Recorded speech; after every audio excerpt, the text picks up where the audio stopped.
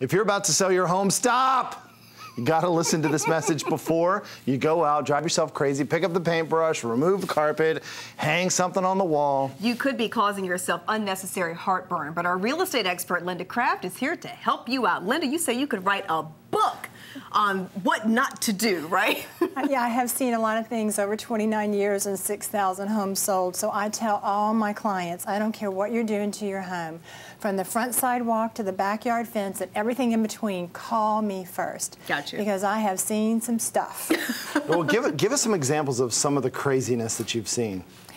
I have watched a garage be torn down because it was built on top of an easement.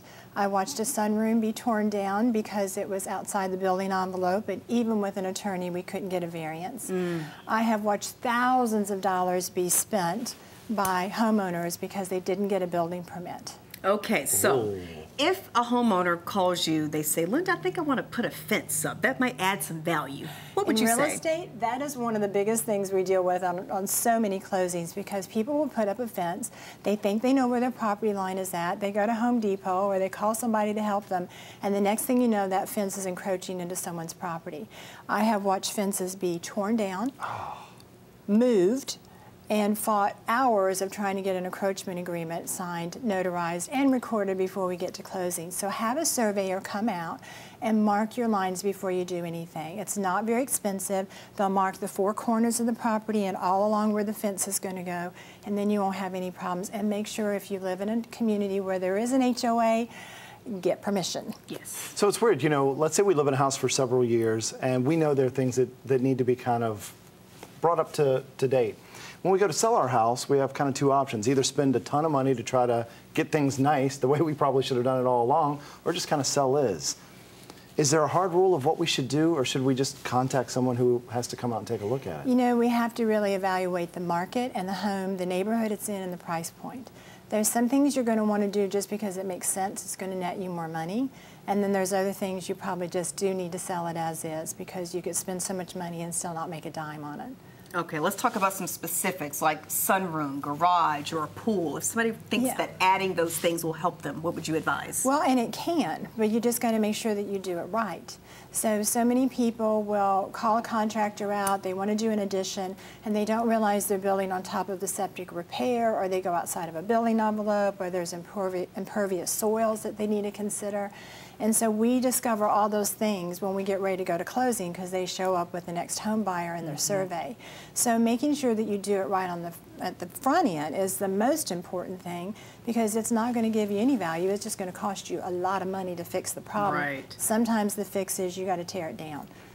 You're like Celine Dion. She's having a hard time selling her mansion because she basically built a water park on it. Did you hear about that? No, I didn't. Yeah, she's having a hard time selling it. She built a water park. So what about, everybody always sees that unfinished room above their garage or their attic, and they think, I'm going to build a man cave. Yeah, once you go inside the home, you feel like you can do anything you want. And a lot of times what will happen is you and your buddies will come out and finish it off. I mean, it just needs a little sheetrock and insulation for that man cave.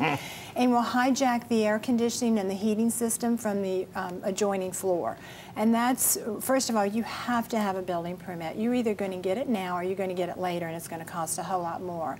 And if a contractor says, oh, let me just tap into that 2nd floor unit for your attic, you know right then you're getting ready to spend some big money, because I don't know any builder that actually will size the 2nd floor unit to accommodate the additional square footage that you're about to put in.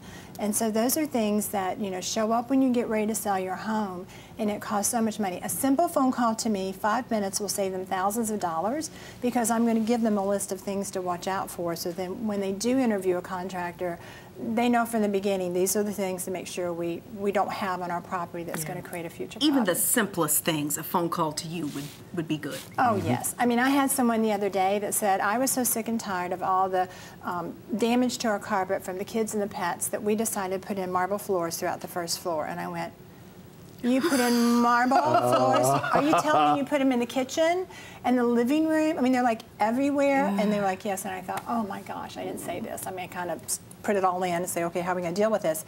But I thought, if you had just called me, I could have made a recommendation for a floor that actually would add value to your home instead of taking it away. Gotcha. Yeah. Got to call Linda. Great information, Linda. Thank you. My pleasure. Thanks for letting me help. Be sure to give Linda and her team a call before you make any home improvements. You can reach her at 919-235-6300 or lindacraft.com.